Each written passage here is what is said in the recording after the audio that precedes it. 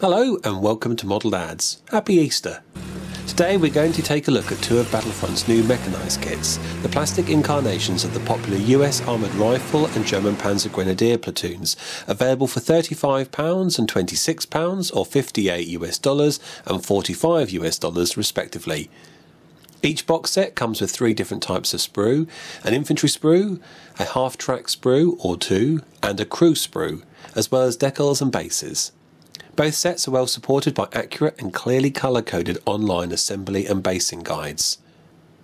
The two German Panzergrenadier sprues give you 24 different figures armed with Kar 98K rifles, MP40 SMGs and MG42 LMGs, as well as a variety of anti-tank weapons.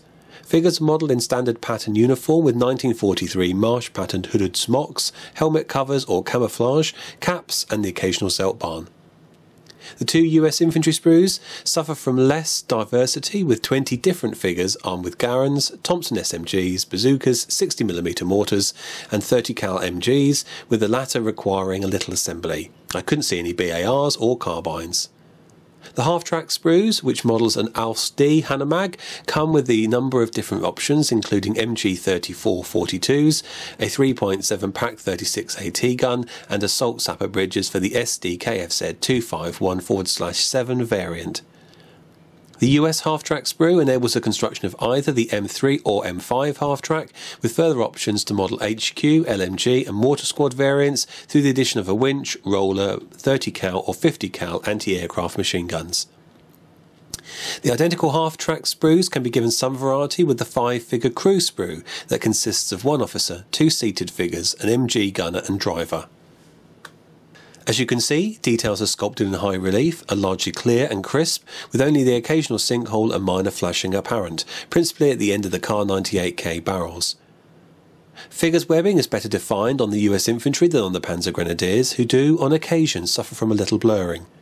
Well-aligned moulds ensure that there are no hunchbacks or slipped faces. Thoughtfully positioned sprue gates ensures that figures and parts can be neatly removed from the frame. Figures are anatomically well proportioned, with only an occasional figure in a slightly wooden pose. Some facial expressions are excellently rendered. Only one of my GIs was bent out of shape, but this was quickly sorted with a bit of liquid plastic glue. One-piece tracks, complete upper and lower hull and chassis, ensures minimal build times. I chose to model a vanilla M3 and a Pioneer Hanomag, which took me around 15 minutes each. Clever design ensures largely blemish-free external surfaces, with most gluing lines concealed or obscured. The Germans come off better on the decal front, with insignia available for the 116th, 17th and Hermann Göring Panzer Divisions, as well as girls' names for the half-tracks. In terms of relative scale, both kits' vehicles are spot on, with the Hanomag indistinguishable from its resin equivalent, and both sitting well alongside their nearest competitor, the Plastic Soldier Company's M3 and 251 sets. Battlefront's plastic infantry are more refined than their metal counterparts, standing between 16 to 17mm high, excluding their base. I don't have any of Battlefront's Americans to compare them with, but the older German range of infantry, a personal favourite, do not sit as well with these new recruits as some would like. For others, their more realistic proportions will be welcome. It's interesting to note that the US infantry are slightly more robustly modelled than the earlier Germans. Battlefront's plastic armoured rifle and Panzergrenadier platoons come in cheaper than their metal and resin equivalents, if you can get hold of them. I say this because a quick scan of Battlefront's website today reveals the original £38 Panzergrenadier box set seemed to have been withdrawn, and, with plans afoot to release a plastic Panzergrenadier HQ, you'd better get your skates on if you want one of these older kits to complete your collection. For the US, both box sets are currently listed as available, and for £48 against $35, it's worth noting that you'll get 5 individually sculpted resin half-tracks, 46 differently configured metal figures, and a 37mm anti-tank gun.